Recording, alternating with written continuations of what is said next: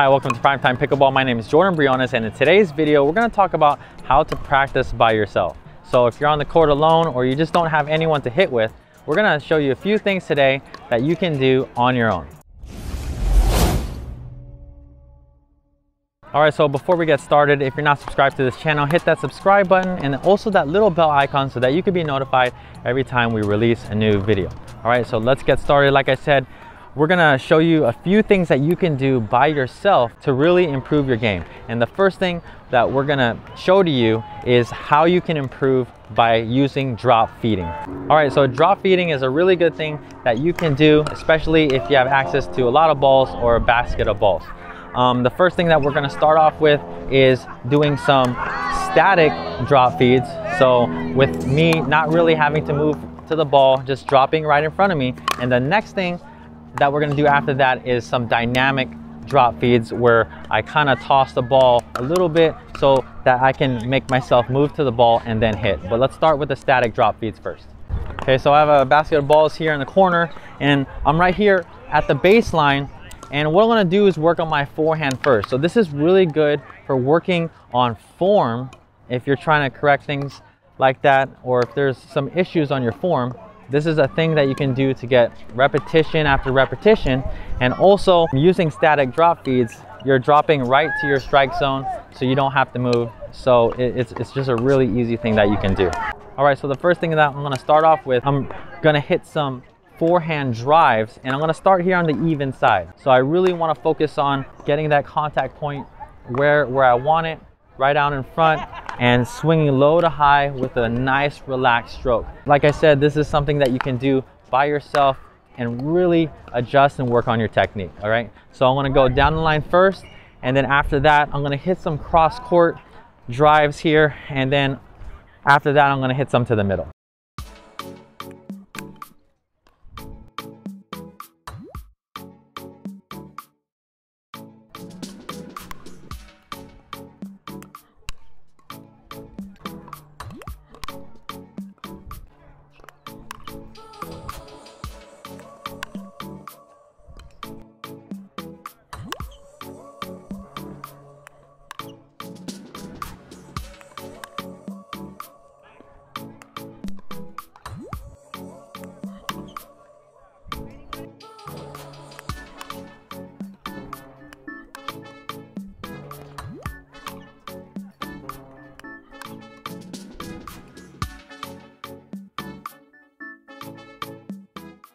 All right, so notice that not all my drives are going deep. On returning and on hitting my returns, I want to get those deep. But if I'm hitting a ground stroke from the baseline and my opponents are at the net, it's really vital and important that I try to keep that ball low to the net. So if I can work on hitting a topspin drive, getting that ball to dip down and forcing my opponent at the net to kind of contact the ball lower at a lower point, then my balls aren't going to be landing deep, obviously. So I'm actually working on topspin and bringing that ball down, forcing my opponent at the net to hit with a low contact point. All right, so now let's go to the odd side. Hi, if you're really liking this content, please give this video a like. We really appreciate it. It really helps us out. And now let's get right back to the video. All right, so now I'm on the odd side and I'm gonna do the same thing on my backhand side. So whether you have a one-handed or a two-handed backhand drive, this is just a great thing, like I said, to really work on your technique. And for me, on my backhand side, since I have a two-handed drive, I really want to make sure I get low and have my weight transfer going forward, and I'm hitting through the ball, having a nice contact here out in front. So just like the even side, what I'm gonna do is start hitting some down the line, then I'll go cross court, then I'll hit some to the middle. All right, so we'll show you a few here.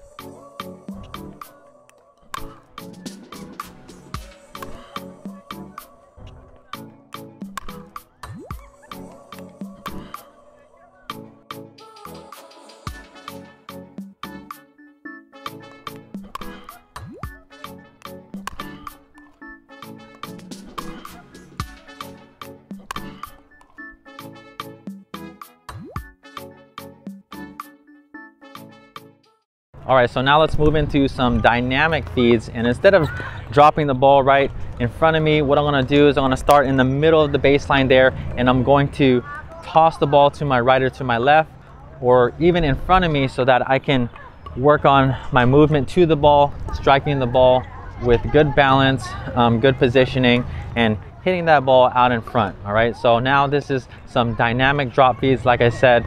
So I'll show you a few here. We'll start with the forehand, and then I'll show you some on the backhand.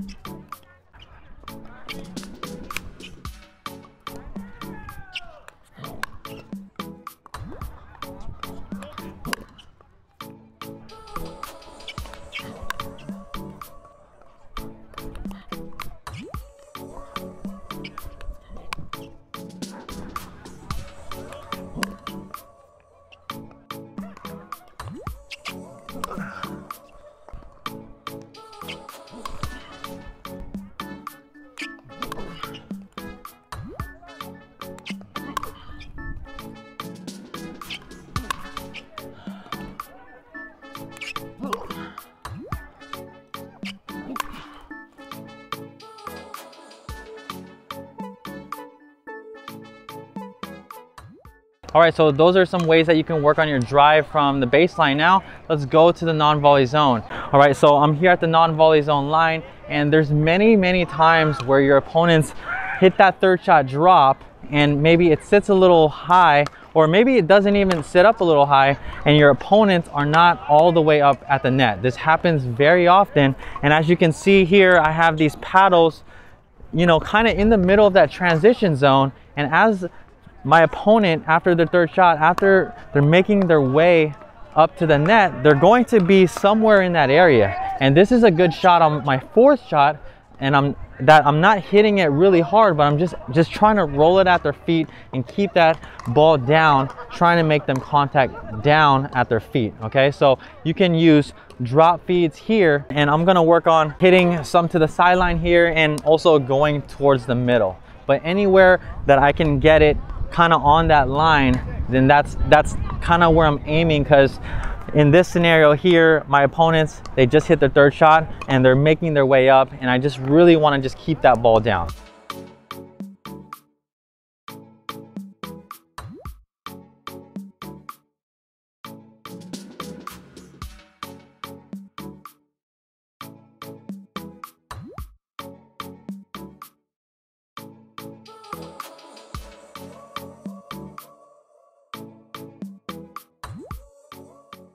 All right, so now I'm on the odd side, and what I'm gonna do is I'm going to practice rolling the shot at my opponent's feet in the transition zone with my backhand side. Whether you do this with two hands or one, this is just a good shot that you can practice as they're making their way up to the net.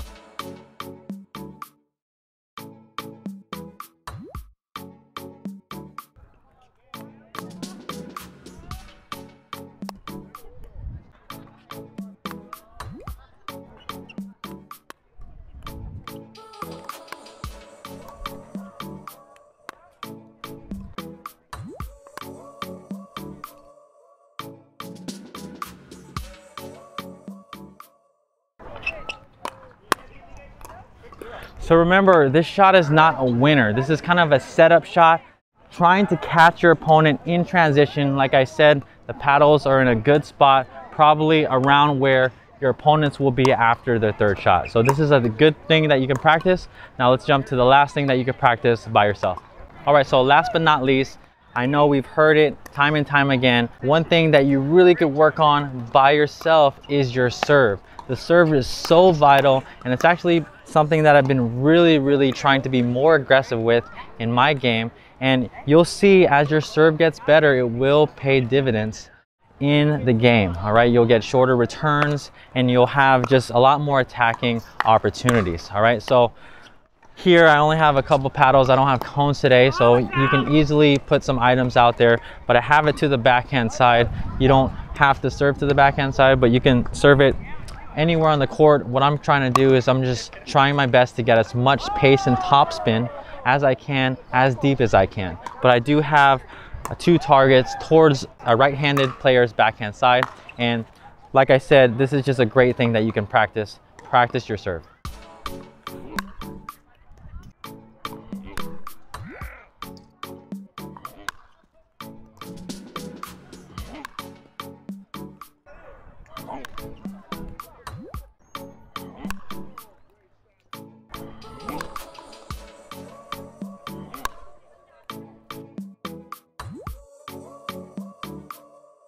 All right, so practicing your serve is a big one. That concludes the last portion of what you can do by yourself if you're on a court and you have a bucket or basket of balls. All right, so we really hope you enjoyed this video.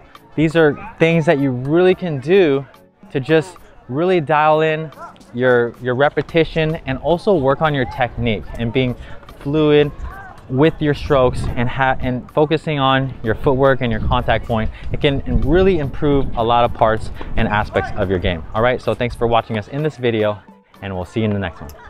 If you enjoyed this video, please give it a like. Thanks so much for watching. For more free video lessons, please visit primetimepickleball.com. But before you head on over there, make sure you subscribe to our YouTube channel so that you don't miss out on any future videos.